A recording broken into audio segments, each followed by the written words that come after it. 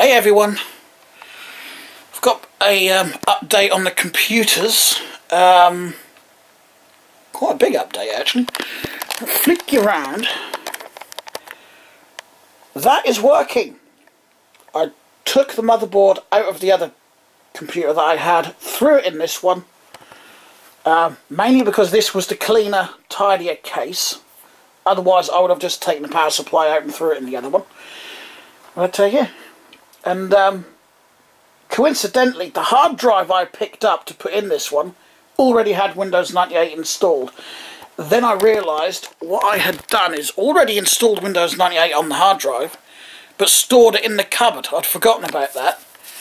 Ready for when I got a power supply for the other case. That's what I was actually looking for originally. But like I said, this eMachine's case came along. Much better condition. It just had a dead motherboard, which is this one here. Don't actually know why I've kept it, because it is dead. Pretty certain it's dead anyway. I'm actually having second thoughts because I can't remember now. I'm going to have to retest that one, but pretty certain that one... No, it isn't. I got that one working. I just remembered I did get that one working. The only one that I haven't tested, there's a couple that I did bother testing because they were like for specific PC cases like HP and Acer cases, so they wouldn't have been transferable into another computer case, so they just weren't worth, in my eyes, the hassle to see if I could get them working. So anyway, this is the only one I have not tested. And I have googled it. It's DDR4. It supports, I'm just trying to remember, 7th and 8th generation Intel processors. I can't remember, Intel I something or other processors. My mind's gone. Yeah, PCIe 3 on this. Supports front USB, but I can't test it because don't know if the processor I've got in my other board will work in this one. I don't have 4GB or any DDR4 RAM. My brother does, so RAM's not actually a problem. But I do not have an 8-pin or power supply with an 8-pin connector for that on there. So my brother said he needs to get such a power supply, so I don't know if he's got the processor either. If he has, great, because then I'll throw them on there and test this board.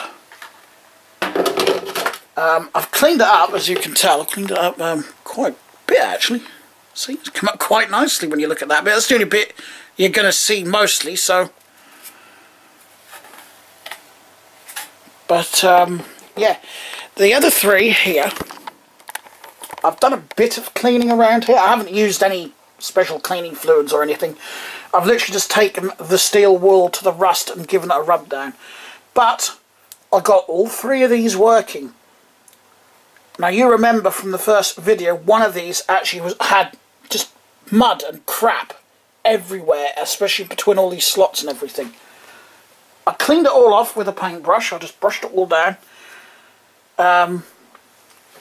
And I've actually found that when I initially tried these motherboards, I didn't even power on. But I actually found that changing the BIOS battery for one that actually worked, because they were dead as a doornail on these, and plugging in the video and everything, and the RAM, and woof, they powered straight up, all three of them. I actually couldn't believe it, to be honest. I seriously couldn't. I'm sure one of these is actually DDR2. That's DDR400, so... which actually surprised my brother, because it's not this one. I think it's these two, actually. These are DDR400 as well, so these are just your DDR RAM, before DDR2 and everything came out. But look at the connectors on it, look. There's external SAR, optical audio, HDMI, DVI, VGA, only one socket there. I don't know if you can actually plug a keyboard and a mouse in there, or if it's just keyboard. Some of them that do that, you can actually plug either or in. Just actually on this other one here. That's an ASRock. This one is an Asus, which has actually got the oh, it's got an AMD Athlon in it. Oh yeah. So this one might be able to take a dual. This one is the DDR2 board. It's only got 3 SATA connectors, but that's also got external SATA there. And HDMI, DVI, VGA, blah blah blah. And you can see I've given that a bit of a clean down as well. Could do with a better one, but like I said, I've not actually used any actual cleaners or anything. That one already worked. Oh yeah, it's these two that are pretty much identical. So who made that one? So brand on this one. It's got ATI graphics on it.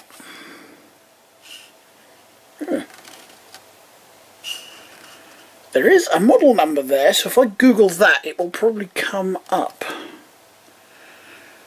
But this has got that weird AMD processor on it, the AMD Opteron. I have never ever heard of that. So I'm going to actually Google that as well. I'm actually surprised this... Oh, it's got 6-channel audio. Yeah, this is just a standard XP board. I don't think that'd be anything spectacular. So we've got ASRock, Asus, Foxconn. Oh no, that's ASRock. Sure, I saw a Foxconn a minute ago. Was it this one? Sure, I saw one of these that had Foxconn on it.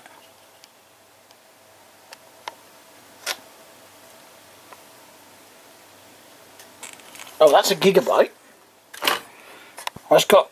Oh, gigabit LAN, dumbass.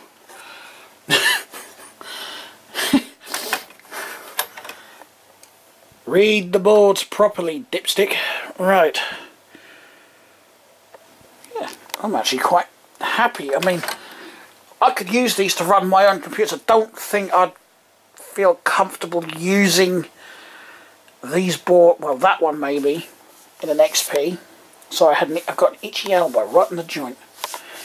Yeah, that one's just an old XP board. That works in good condition. So these ones probably use again in an old XP build or something if I got bored. That one, you know, I know they work, but how much would you trust them? That's the main question. Would they be trustworthy? I mean, I can't see no damage on the capacitors or anything on these boards. The only damage I can see is just basically the surface rust on the metal work. Around the metal cans on all of the I/O. That's pretty much the only damage there is. There's no other damage on here.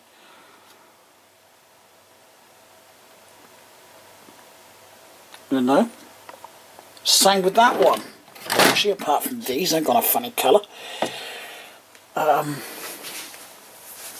So it's just a matter of would you trust them or not. There was another one. I couldn't get it to work, but I might have another go just because I'm bored. It's actually in the bin, but there's nothing else in the bin. It's just motherboards that I didn't want to piss around with or whatever. Turn the light on.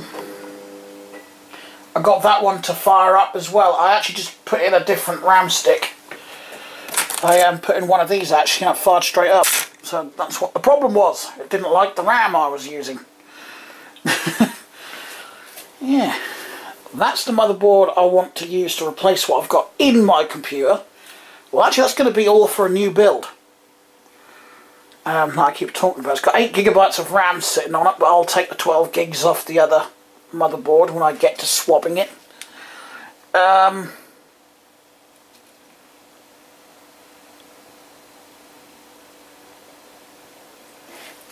Yeah. But actually I'm probably still going to go with this one. Possibly the DDR4 if it works and if I can get it to run stable. So I'd have to build that into a case and run it, you know, all day just to see if it'll run stably, if it does work.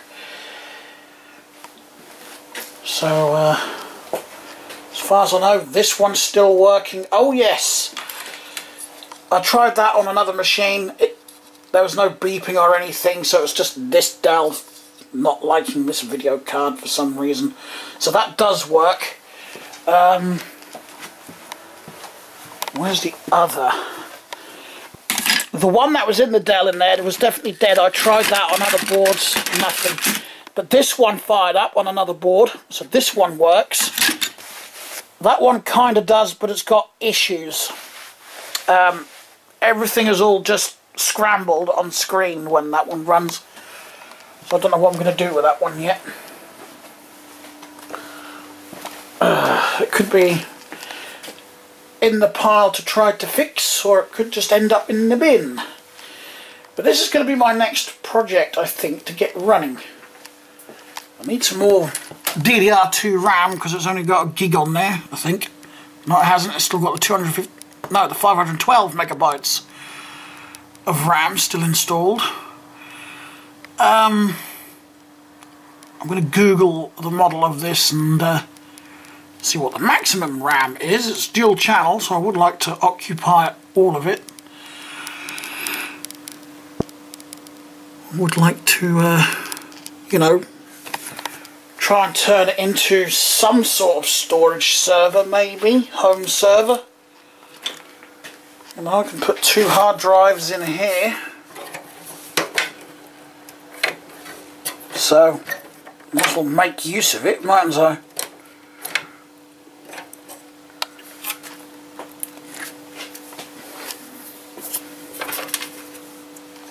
Pulled a thing off one of the broken motherboards, a cable, and that came with it.